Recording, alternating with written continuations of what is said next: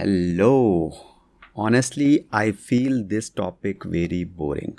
But this is very important and I will make it interesting for you today because I will explain all these small parts like application, data, runtime, everything for you today so that by the end of this video you will really understand what is the actual difference between them and what part we use in the AWS and what we don't, and you can easily explain them to anyone in your interviews or anyone. Okay, so let's start understanding it. What are the main cloud service models? Explain the difference between IaaS, PAAS and SaaS with AWS example. Now maybe you have heard about this before, but today after listening to the answer you can explain this to anyone. Okay, let me give you my own example. So when I was a developer, I was 90% time focused on the application code and the database. But to manage one production application from start to end, many things are needed. To manage an application in your company, this full computing stack is required. Here are different layers. Okay, at the top, these developers are handling this application and data.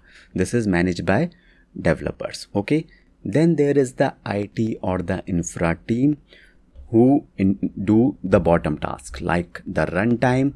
Like for example, you install Java runtime, .NET framework on the server, Node.js frameworks, so that done by the IT team.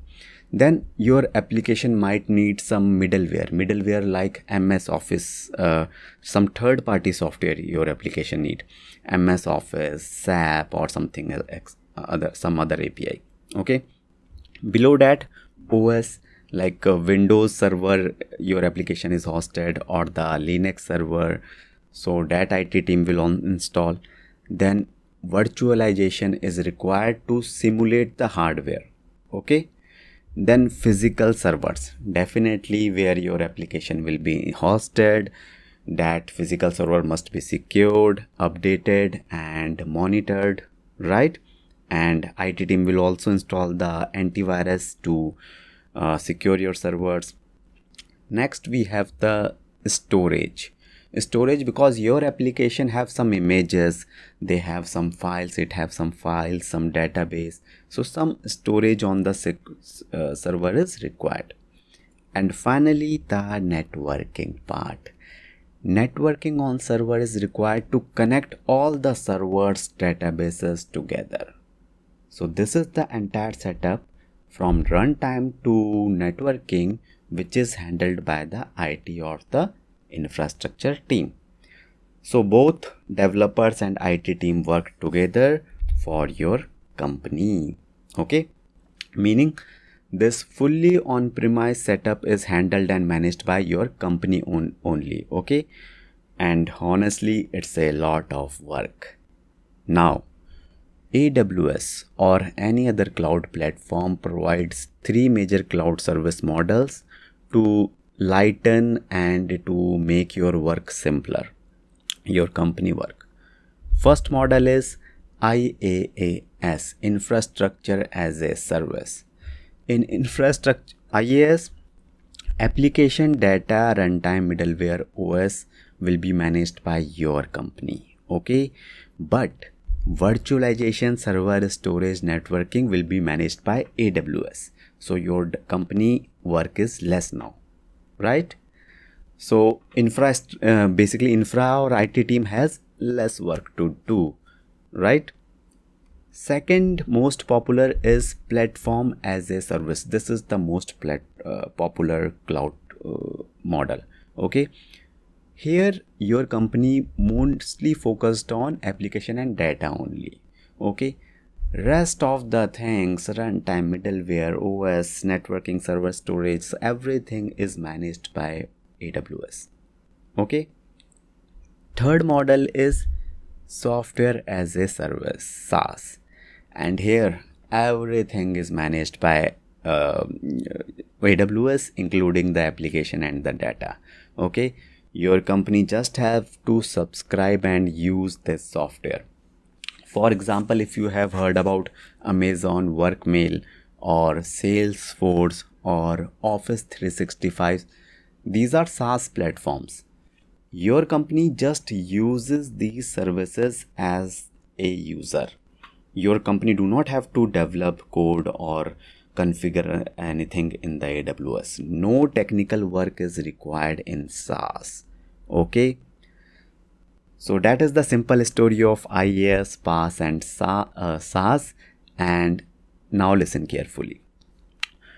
All these are just, we discussed this application, data, runtime. These are layers, not actual AWS services. Each layer includes some specific services. For example, there is a service Amazon EC2. It is the part of the servers, IAAS, okay? Server layer. So Amazon S3 or EBS are actual services and part of the storage layer. Okay, so as a AWS developer, you will mostly working on the implementing AWS services, not the layers needed for the understanding. Okay, and in the upcoming question we will focus on services, not layers, but I hope now layers are clear to you.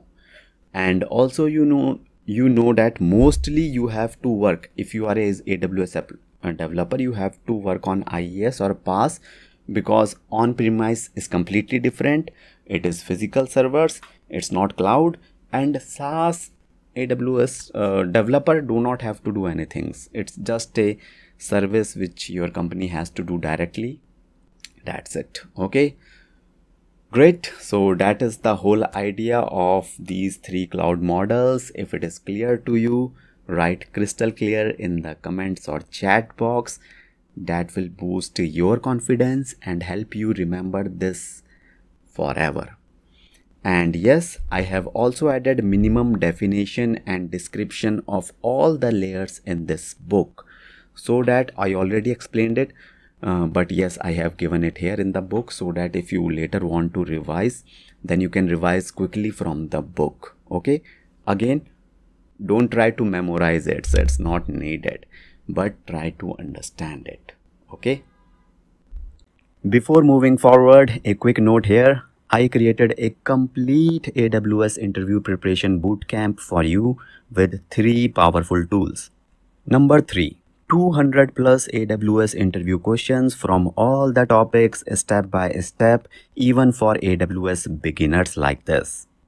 Second, a PDF book for quick last minute revision. And first, 10 AWS mock interviews to practice like real interviews. Many students have already cracked interviews with my courses.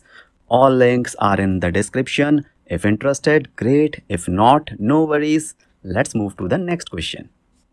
Your team wants to avoid purchasing servers for your new application. What AWS model would you suggest? Now I want you to pause the video and think about the answer of this question. Done? Now you can play. Here is the answer. Use PAAS like AWS Elastic Beanstalk. Why? Because this is the simplest one. If you are new to AWS, if you are first time or second time, the PAAS model, the Elastic Beanstalk, is the best, and in the upcoming questions I will show you why it is the best. And in this case, PAAS model, AWS handles all the infrastructure, scaling and maintenance, everything. It's fast, cost effective and perfect for launching. So when you give your answer to the interviewer, then also give some explanation. That's why here I will give some explanation for each answer. Okay, and that's how you have to also provide some explanation. Okay, your client wants to use their existing on-prem server with AWS. What cloud model fits best? Think, pause and think. Done? Now here is the answer. Hybrid cloud. Yes, I already taught you hybrid cloud lets you connect your on-premise servers with the AWS cloud services perfectly.